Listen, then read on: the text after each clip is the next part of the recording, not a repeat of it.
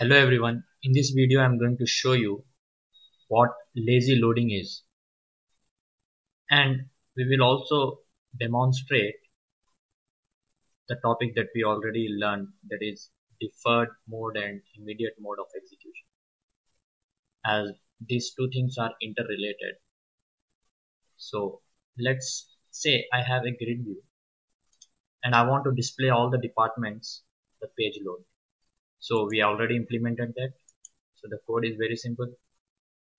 We add organization model, we create the object of organization entities, then we say OE dot departments, I get in result, and I assign the result to data source. And I'm sure you know that this is deferred mode of execution, as we are not saying dot to list or dot to array or count.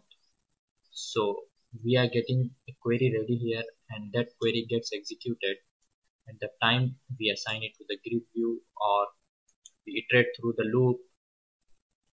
Say I have a loop and I'm iterating through the loop for each loop, and it gets executed whenever I use the result. To demonstrate that, I will just put a breakpoint here and execute. Now if you look at a window on the right, that is IntelliTrack, I click on this window. Now this window I can get it from debug IntelliTrack, and I get calls or events. Now I have IntelliTrack window. Now this is the window that we use to examine our query and our flow. This is the new window that we got in Visual Studio 2010. Now I'll say F10. Again here I'm going to create a query OE.tbl department, and I'll say F10. If you observe in IntelliTrack, you won't find any query execution. Now at the time of assigning the result to the grid view, it should execute a select query. I'll say F10. I'll say F10. If you observe in the IntelliTrack, we got a query that is select department ID, department name, HOD, gender, and active, etc. from so and so table. This query got executed at the time of data binding to the grid view. That means query does not get executed at this point. It gets executed whenever we are assigning it to the grid view. I'll say F5. So whenever I assign the result to the grid view, or whenever I am using the result, query gets executed. Now I am using this result one more time. Now if you observe in IntelliTrack, you have one more execute reader. So this is called as your deferred mode. So deferred mode of execution. So the alternate for this is making it an immediate mode. I'll say dot to list. So we are forcing it to execute the query here itself, and it is going to use the result twice. In our earlier code, we saw that it was hitting the database 2 times, whereas here it will hit the database only once. Say F10. Now it should hit the database here. Now I get select query here, and it is not at all going to hit the database at the time of binding, neither at the time of iterations. You can see that we have only one select query. So this is your immediate mode. Now I have all the departments. I have all the departments listed. Now what I want is, if I say search, I should get all the employees of department whose department type is inactive. Like I want all the employees of QA. If I click on active, or if I check active, and if I say search, I should get all the employees belonging to development and testing and PDE, like the departments which are active. So I'm going to implement this, and in this implementation we will see what lazy loading is, and we are going to make use of IntelliTrack window that we saw just now, and that window is available only once we go for debugging.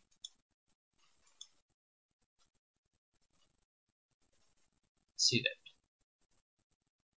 So once we go for debugging, at that time we'll have access to that IntelliTrack window. Let us see. I'll double click on check and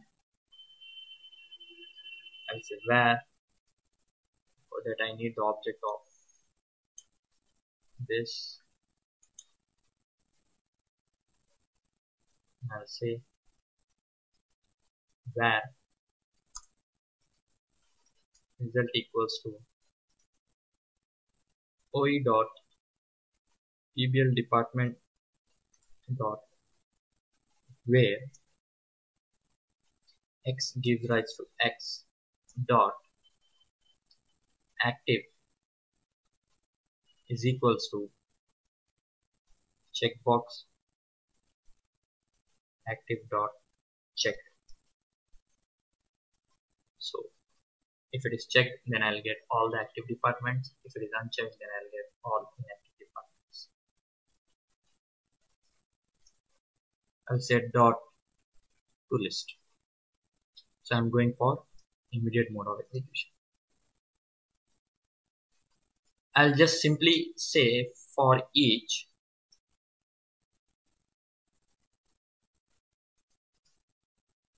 where departments in result, and I'm going to display the departments which are inactive. So I'll simply copy this line of code.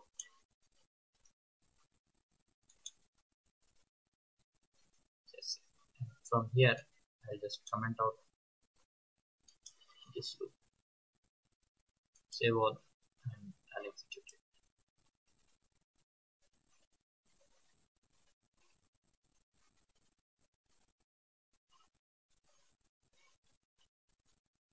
If I check on active and say search, I get active departments, that is development, testing and PDB. So these are the three active departments. If I uncheck this and say search, I get QA and admin. That means these two are inactive departments. Now what I want is, I want all the employees belonging to this particular department, that is D. So what is that I can do? I can go for one more for each loop, and I can definitely use the concept of navigation properties that we learned in our earlier video. So I can say where employee, I can say D dot TBL employees. That means it will give me all the employees related to that particular department. Now I'll say response dot write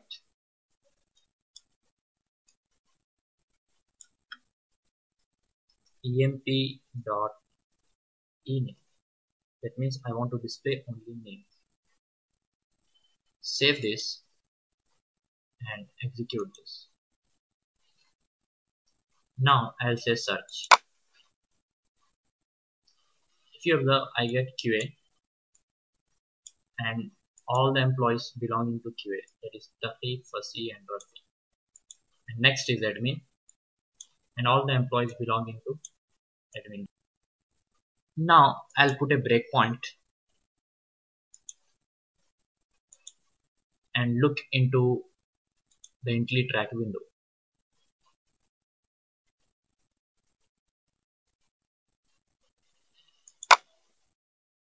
Now let me see how many hits it is making to the database. This is my IntelliTrack window. I'll say F10. So definitely it is going to execute reader, that is, it is going to hit to the database to get all the departments where active is equals to whatever the value I get from the checkbox, say F10. So one hit, the query is visible here or available here. So this is the query that it is hitting, or this is the query that is getting executed at this point of time. That's F5. F10, anyway it is not going to execute any query here. Why? Because we set toList here and it is immediate mode. Now let us observe at this point of time, that is for each, it has executed one more query.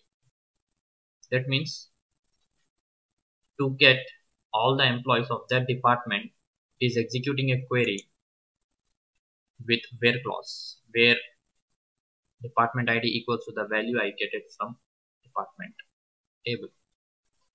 So that is the second hit to the database. So till now we had 2 hits. Now another department, and this is the third hit. So for each and every department, it is going to take the department ID and write a query on employee table and hit the database and get that record. So what we saw is that we had 3 hits to the database and we get the result. Now I'll just go back to my organization model and the designer class, and here in your organization entities class you have a constructor. In this constructor there is a property that is set to true, that is lazy loading enabled is true. Now I'll make it to false and save this. I'm going to execute this.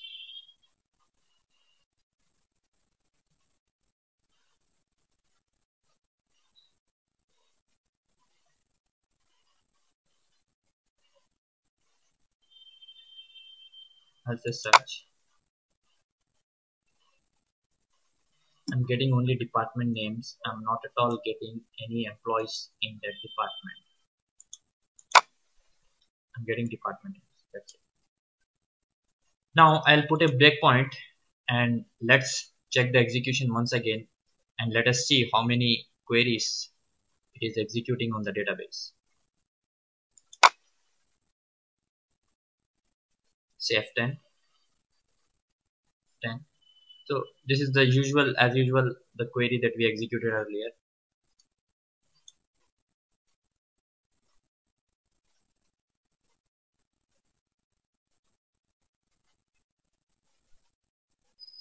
Earlier it was hitting the database at this point, but here there is no hit. So earlier by default it is executing a select query on database employee table with where clause and department ID equals to the value whatever we get from the department table. So if you observe this, it is not at all hitting database at this point of time. That is when we are iterating through employee table. So we get that feature hitting database at this point of time only once we have lazy loading enabled. But the problem is that it was hitting database 3 times. Say if I have 100 departments, so what is that it is going to do? It is going to get all 100 departments here, and for each department it is going to hit the database, get all the records of that particular department and display here. And for the second department it is going to hit the database again. That means it is going to hit the database 100 times for each department and 1 time to get all the department. That is 101 times. But here it is hitting only once. The problem here is that if it is hitting only once, we are not getting the employees. So to do that, we need to go for eager loading. We call it as eager loading. That is, After getting all the records from the departments, I should say dot include whatever you need from the tables that are related to the department table, that is TBL EMP. Now let me execute this. I'll search the records and I'll say F10, and let us see the query that is going to prepare to hit the table at this point of time. So here we get the select query, and this query is little different when we compare to our earlier query. Now I'll say F5. That means till now it has hit the database only once. I'll say F10.